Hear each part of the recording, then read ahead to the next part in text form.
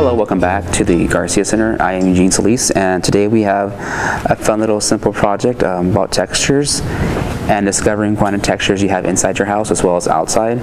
So you can try your walls, certain toys, cardboard, anything. If you rub your fingers through anything, for example, if I rub my fingers through this cardboard, I feel little ribs and ridges. That's texture. So if you touch the wall, you feel little bumps or anything, or a tree bark, or even concrete has little small textures.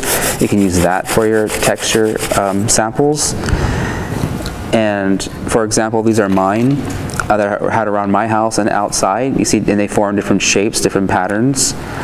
So all you need for this is your white paper. It's kind of a thinner paper, not as thick as the watercolor paper. It's thin. And crayons, or if not crayons, you can also use colored pencils.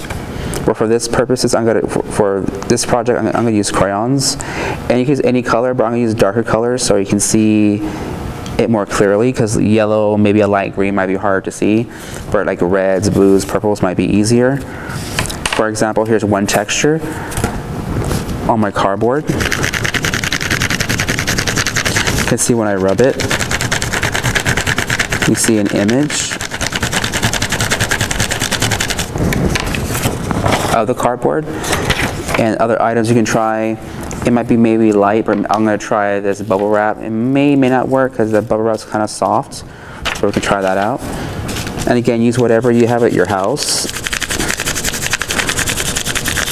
This bubble wrap, you can barely see any of the texture, but it might work better with paint. Maybe we'll do textures with paint in the future. But and also, some of you, maybe your shoes are a little clean, but shoes usually have some form of texture in the bottom of it.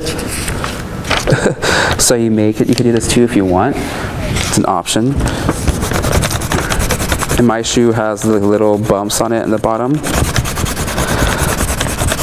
like circular little bumps. So you can do another section right here so you can see it better.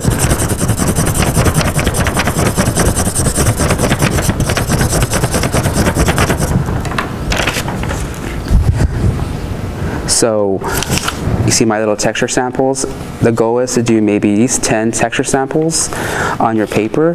And again, it's a good reason to go outside and explore what's outside. Again, you can use concrete, you can use a bark of a tree, anything you rub your fingers against, you feel little bumps, or you feel something like a textured surface, go ahead and make rubbings.